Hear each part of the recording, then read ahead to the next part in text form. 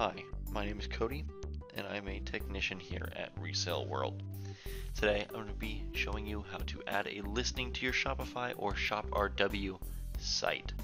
So the first thing we're going to do is we're going to find an item that we want to list.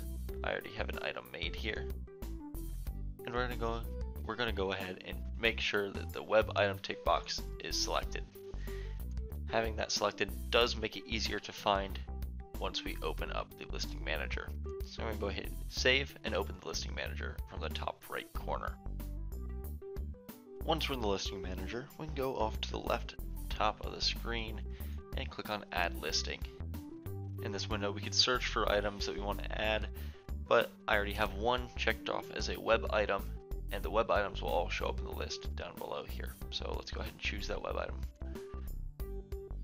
After selecting the item I wanted, now I can select a marketplace that I want to send it to.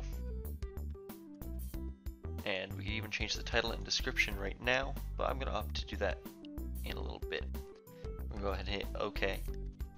And that's going to take us to this maintain listing screen.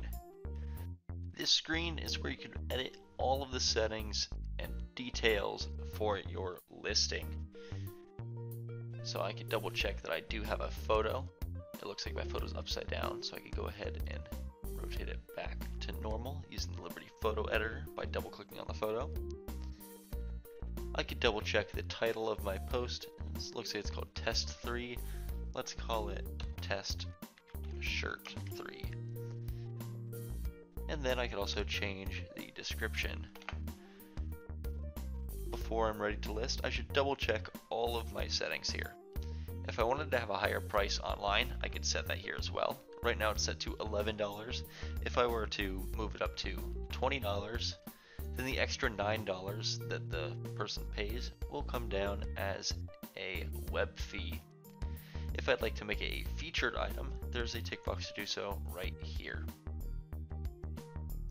By default, before items can go up, it is required that they have a weight and at least one picture.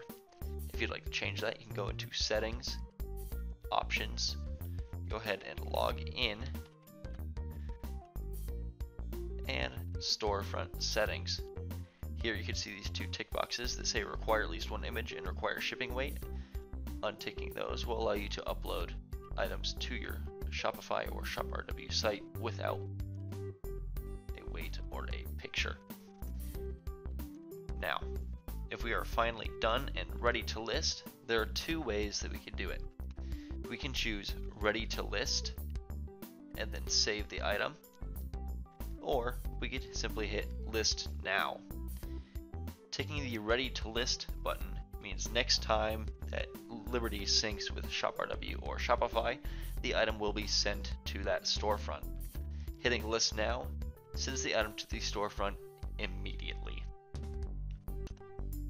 And after hitting list now, you'll see a quick loading screen, and then if I go online to my website, you'll see that here I have a product uploaded